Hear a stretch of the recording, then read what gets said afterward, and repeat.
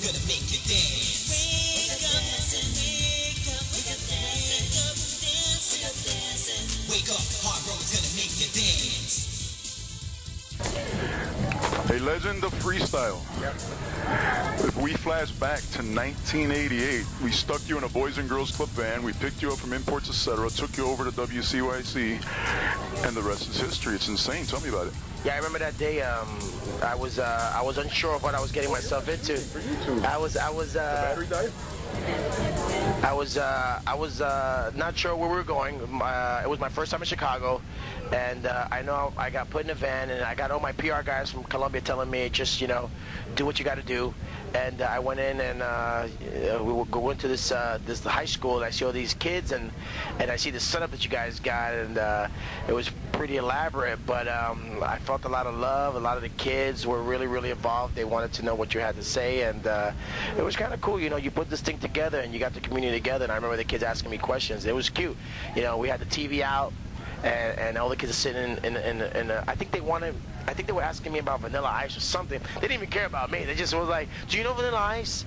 But I mean, whenever there's a situation when it has to be for kids or something like that, I'm always going to be there. So that was the interview where one of our staff members brought her mother, because her mother was your big salsa fan, and then she was your freestyle fan, so all of a sudden you're crossing generations. No, I'm talking about that also, but I'm talking about, remember the time when I came in and all the kids were sitting in the auditorium? Yeah, we went to Von Humboldt School. Yes, and they were all sitting down, and I remember there was a TV, and I showed my videos and everything like that. It was awesome. I can imagine those kids a lot older now. You know, they probably listen to a lot of hip-hop. Hey, quickly, tell us about the impact that Chicago has now. I said on stage that Cynthia got her tattoo in Chicago, and that Bad Boy Bill did a remix on one of your songs in Chicago. It's like as soon as you guys set foot here 23 years ago, you fell in love with the city, and the city fell in love with you. I always said that Chicago was a cleaner New York City. It has the same spirit like New York. They have great restaurants, great people, great food. The architect is great. The music is phenomenal, especially coming from a dance history. A lot of great music started from here.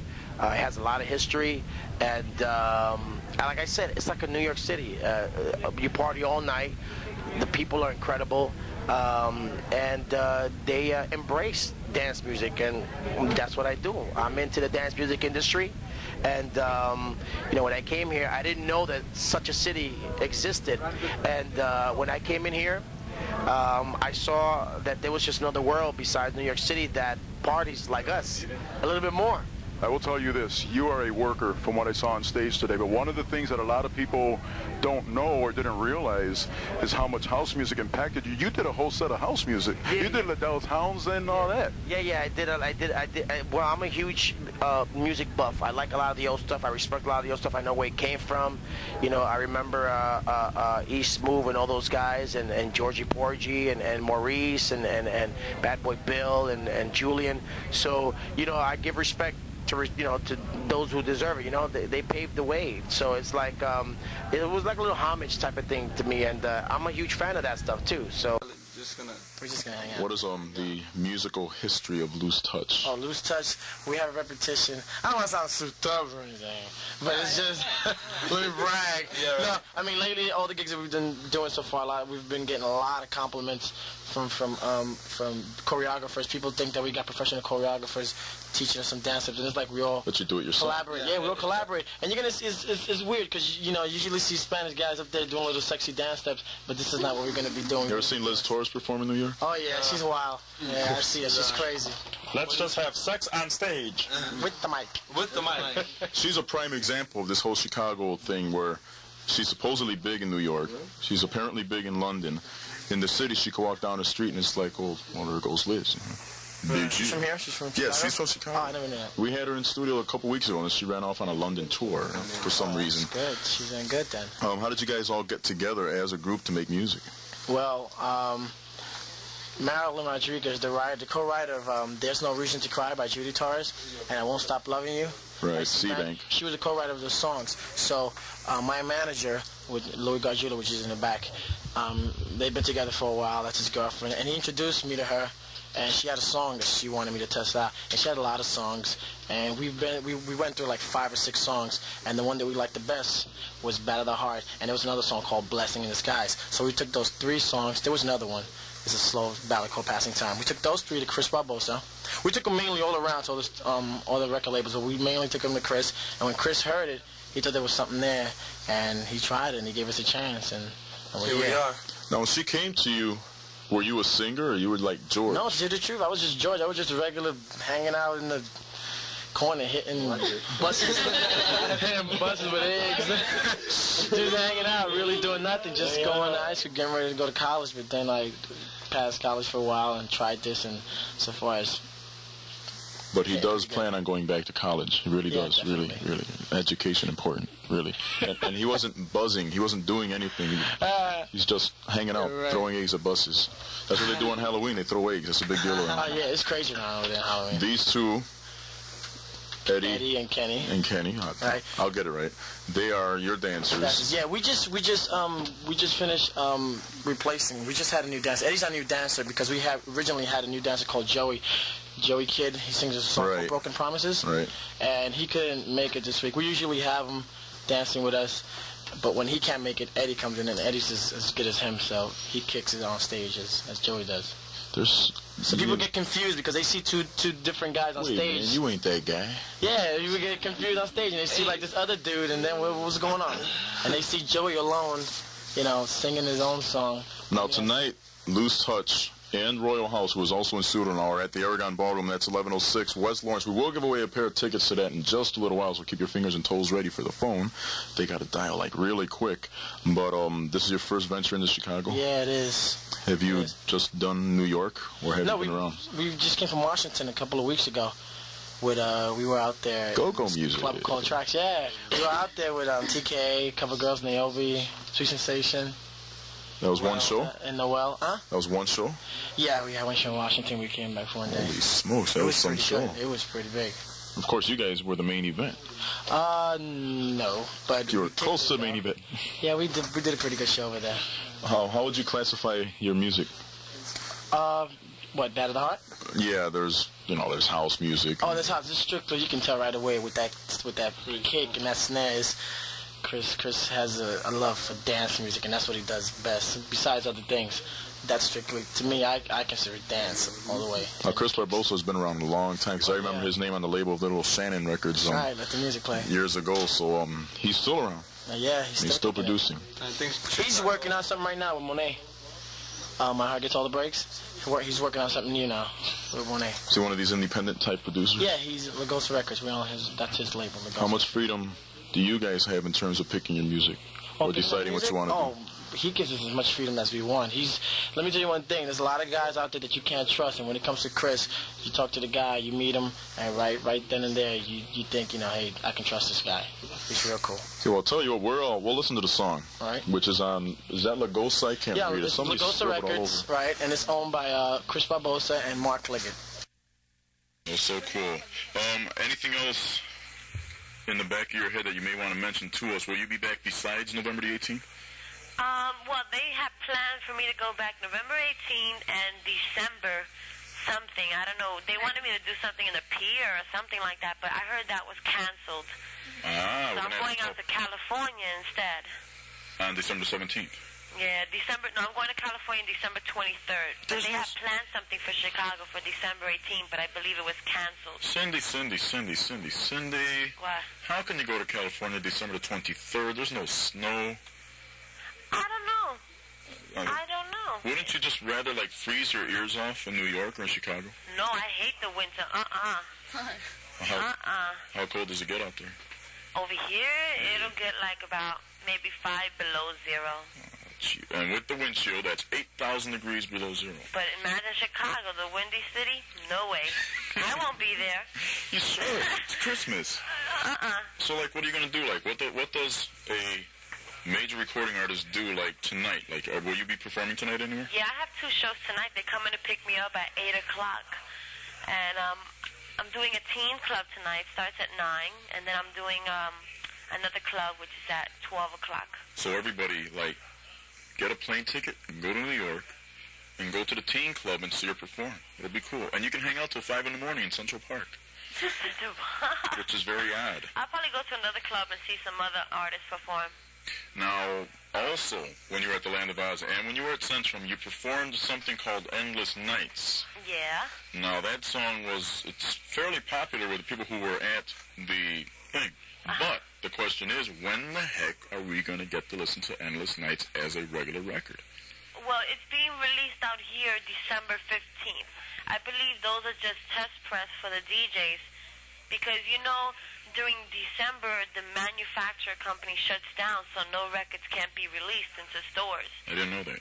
Yeah, Why? that happens every December, so they're entitled to holidays, Harv. Come on. Okay. No, I thought maybe Santa's elves take over or something. Like toys or something.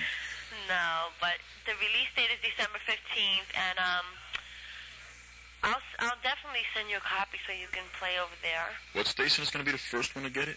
Huh? What station is it that's going to be first to get the new Cynthia record? The new WCYC, come on. I just wanted to make sure. You know, there were other radio stations involved at one time for your services, and you know how it is. Well, I want to thank you for... Did you wake up or something?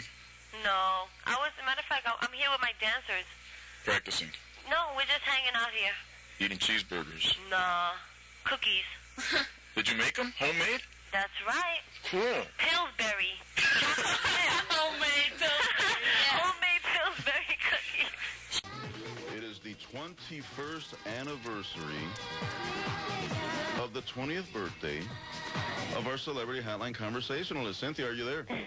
That was so funny. I'm here. How are you? Remember that? Yes. It seems like it was ages ago. I remember you. I got a little kind of sort of scolded over at Studio 63 last year, but not really. Why? Because when I announced you as being a different age, you came up to me and you said, "Wow, it sounds so bad on the mic. I'm 40." And so then that's when I decided to call it the 20th anniversary of your 20th birthday. And then you said, "This sounds so much better. Yay!" I know, right? I got over it quickly. Don't worry about it. But I did feel bad because you're right. There's a crowd of 900 people. We're all singing happy birthday. We're giving you cake. And I announced 40 in capital Ordis. Oh, my God. It's terrible. It's Radio Latino Harv Roman from Magic Juan Suarez, which was meant to be a nice little reunion of a classic radio station over on 28th and Ridgeway a long time ago. And believe it or not, 21 years have passed since you, Cynthia, first set foot at that particular radio station. I know. It was 1988. I can't believe it. I can't believe that, well, Harv, you've been with me since the beginning, but it's still doing this. It's amazing. If Change on Me was a child, he or she would be walking across the aisle getting a degree at the age of 21. It's insane how much time has passed. It's a good thing you started when you were 6 years old. I know, it's all right. Tell me about it. So how are you, Cindy? I'm good, very good. Feel blessed to still be, like you said, doing this 20-plus years later. Coming back to a lovely, lovely city, lovely place. You guys have always been really good to me, and, just enjoying every minute of it. And I think it is so neat that we're able to stay in contact for more than the 20 years since you first appeared on the classic radio station over on the south side, and now we're doing the 1450 thing, Juan and I. I'm calling it Freestyle y Más as long as I'm here. Uh-huh. And then he gets into his golden grooves and his magic memories and his bachata and merengue y salsa. But we can get away with doing that, too, because we can play Brenda, we could play George, we could play Chrissy Ais, we could play all kinds of things. Oh, yeah, you can just bring out all the freestyle memories. Now, Judy, I know from our past together, you kind of have a foothold in Boys and Girls Club yourself over on the East Coast. Yeah, well, I was very involved in a lot of our Boys and Girls fundraisers and events and things like that. So I definitely believe in kids doing positive things and, pursuing their dreams and staying out of trouble. So I'm down with that. Now, here's Opportunity Club kids to ask a question from somebody that has put out music, has had videos, is performing at clubs. You can ask. What age did you start singing? I started singing professionally at about 17 years old, and it was right out of high school.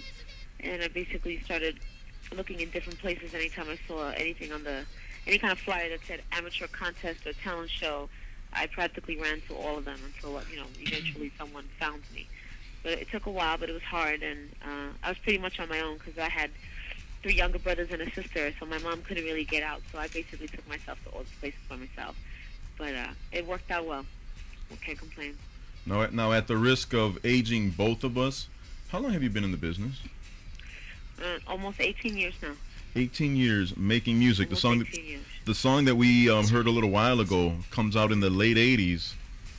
And when I asked these kids if they knew what freestyle was all about, they're telling me about rapping and flowing and lyrics and stuff like that. They have no idea.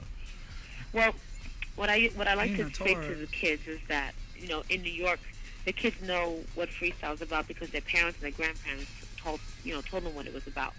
You know what I mean?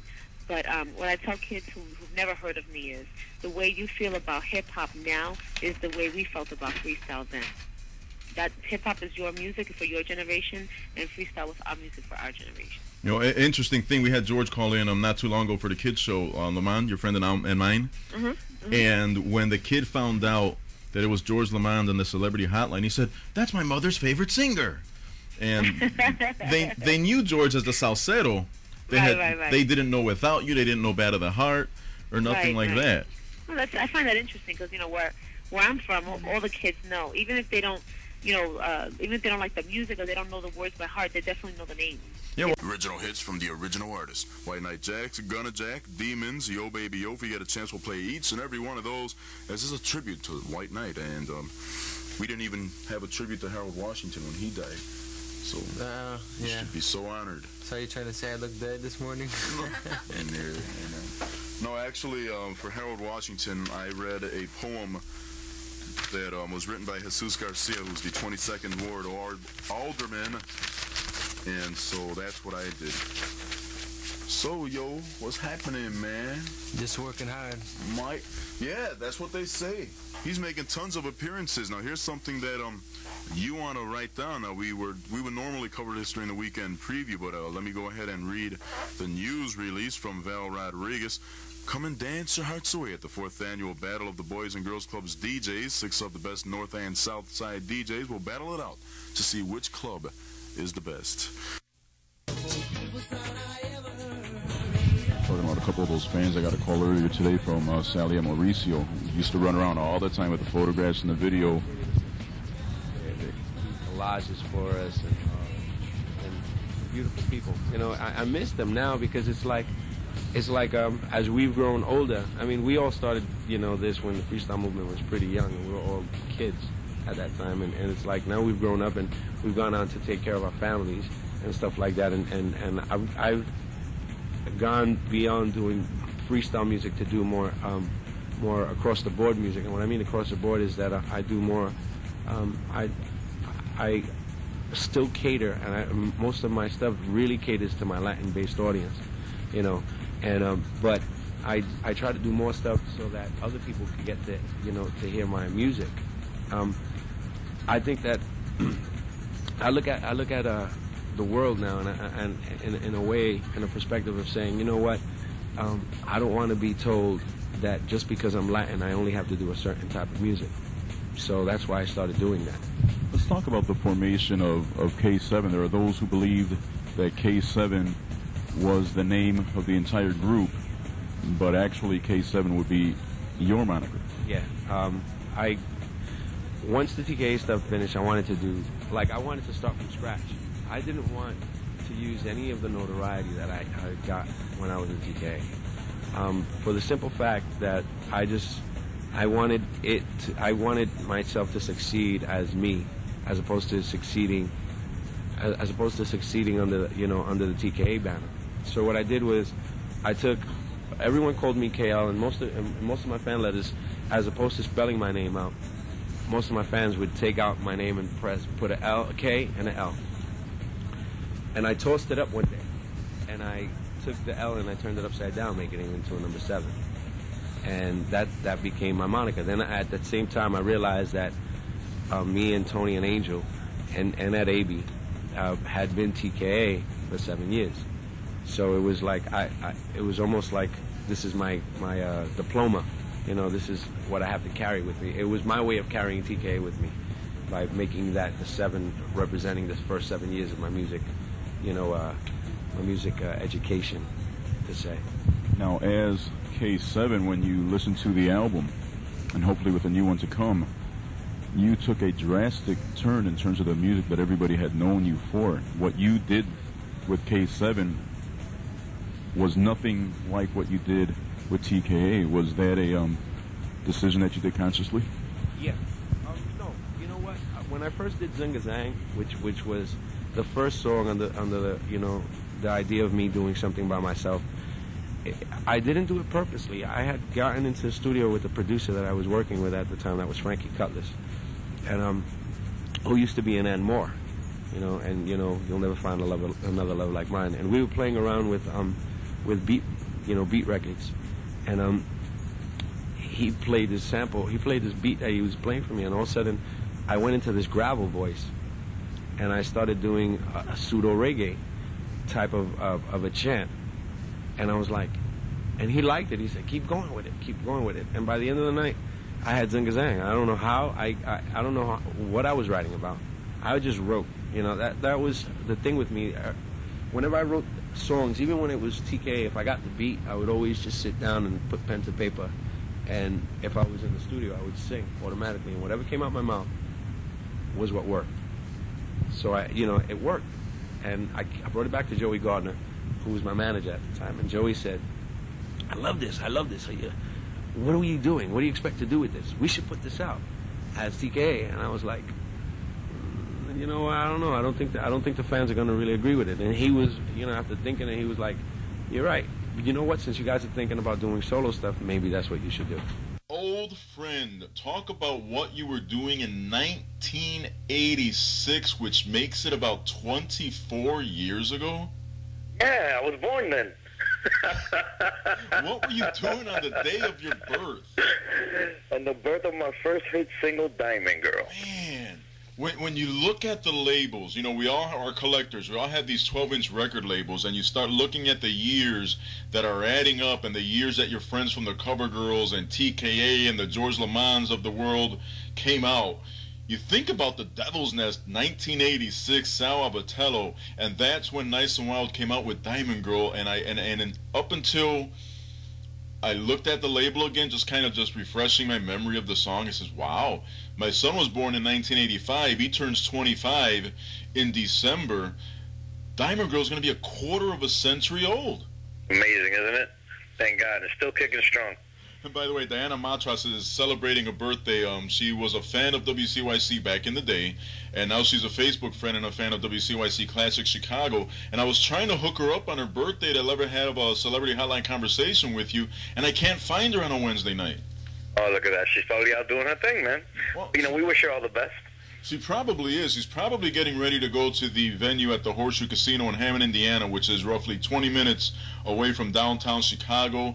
David Torres makes his return, and we do need to clarify the fact that you're returning to the Horseshoe, because there's been a couple of different promotional flyers, and on some flyers there was 2 dudes and it says Nice and Wild, and then the final flyer that is out now, that it's all over the Facebook, all over the internet, it's you who's going to be there, and it's David Nice and Wild Torres as opposed to a picture of 2 other guys. So we do have to straighten that out. Yeah. It'll definitely be me. So all my fans that are expected to see David of Nice and Wild, I will definitely be there. It will be me, nobody else. Yeah, well, these are the types of things that happen, and you know, it's kind of like a Menudo effect, where there were so many members that were in and out of the Menudo, and then there's like different versions of guys formerly of Menudo performing, and you can never really tell who you're getting. So here's the bottom line: you're getting David Nice and Wild Torres, but not only Nice and Wild from 24 years ago, but you had a really nice solo career with Micmac Records, and personally, selfishly, it's kind of a shame that the promoters don't always build that part up. You had some strong songs when you were in Micmac. Well, thank you very much, man. I mean, after Diamond Girl, you know, once that fizzled out a little bit, you know, I went on my own and I did my own solo thing, and I had, you know, songs like I'm Not Gonna Cry Over You, No Regrets, which did really, really well. And also the title track of the album, which was called Love Is the Answer, was a beautiful poppy, you know, song that everybody loved. When you think about the whole Nice and Wild effect, the song that is still strong after so many years, so strong in fact that people were arguing back and forth over, who's able to say they're nice and wild. Bottom line is, if you were in the group, you get to use the name. And what does that feel like to you to have been a part of a song that is embedded in all you have to do is sing the chorus, and you can get 20,000 people to sing along? Well, thank God for that. I got to tell you, Harv, man, I feel humbled, and I just feel so lucky that I'm a part of it, and I'm the one that kept it going throughout all the years, and just kept pushing and pushing, and just like you, I'm a diehard that still believes in the music, and that's all that matters. And to me, it'll never die, and I just keep going, and like the Energizer Bunny, man, just keep going and going and going. Because for 3 hours or 2 hours or however long the show lasts, I forget about every possible problem in my life. And someone takes me into this magical place that doesn't even exist. But it's so real, So I started doing that, and then when I graduated from high school and I went to college, I started doing the same thing. Started being in all the shows that I could. And, then of course I got the recording career, and I didn't have time for it. So now actually I'm in a show called The Life, and it's a musical that was on Broadway a couple of years ago. They took it off, though. But I auditioned for it. I got the lead. Yay. I play a woman named Queen, and Queen is a hooker. So it's going to be interesting.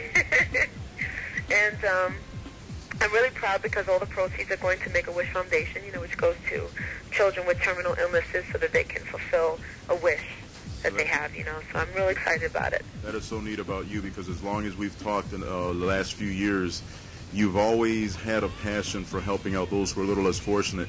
And I guess a lot of the reason is that you've gone through a lot of these things firsthand. You're not just reading about them and then reacting. These are things that you've experienced. Yeah, I think, I think, everywhere you go in life, someone has experienced worse than you and someone has experienced better than you. So I don't know that I experienced the worst, I don't know. I know I lived in a ghetto, but I know that there are worse ghettos than I came from, And, I saw how it was to watch women struggling. I saw what it was to see, domestic violence. I saw what it did to me. I saw what it did to my friends. Struggling just to eat sometimes, just to have dinner or something like that. And watching people turn and go into drug dealing and all that stuff. And, my mentality is, and I got this from my mother, that there is no such thing as a victim. If you're a victim, you choose to be a victim. So my mother always taught us that, yeah, we live in a bad neighborhood, but we don't have to curse. We don't have to, do drugs. We don't have to get drunk all the time, and we don't have to get pregnant because there's nothing better to do. She always used to tell us, you could be better than this. You could do it. So. You sound like such a big sister. I am a big sister. I'm a big sister to 4 siblings. You should be doing like social work or something, because the words that you have in song and in the interview are going to be so impactful. Well, my second love is psychology. If I didn't want to sing so badly, I would probably go into psychology so I could be, a counselor, or psychiatrist, or something like that. Well, that's good. Before we go, we're talking to Brenda K. Starr. It's a Friday morning edition of Words and Music. I hold in my hand now the video Mariah Carey Around the World, which aired on UPN a couple of times.